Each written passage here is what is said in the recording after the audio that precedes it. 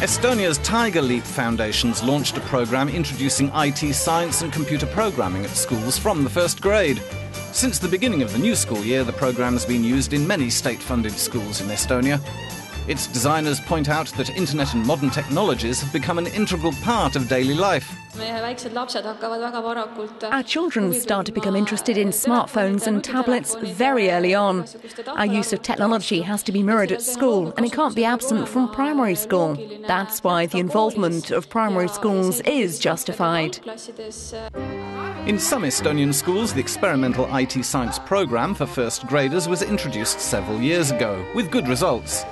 This year, the decision's been made to introduce it across the country. Estonia needs a lot of qualified IT specialists. The demand in companies is so high, they struggle to fill vacancies.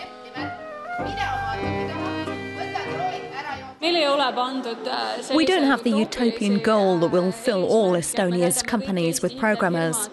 The goal of the Tiger Leap programme is to give students a chance to get to know the computer from a totally different side, to not be a player but the creator of a game. The user of software becomes the creator of software. During the first lessons, the most difficult task that teachers face is to explain to children that the computer is not just a playground, and to teach mouse and keyboard skills.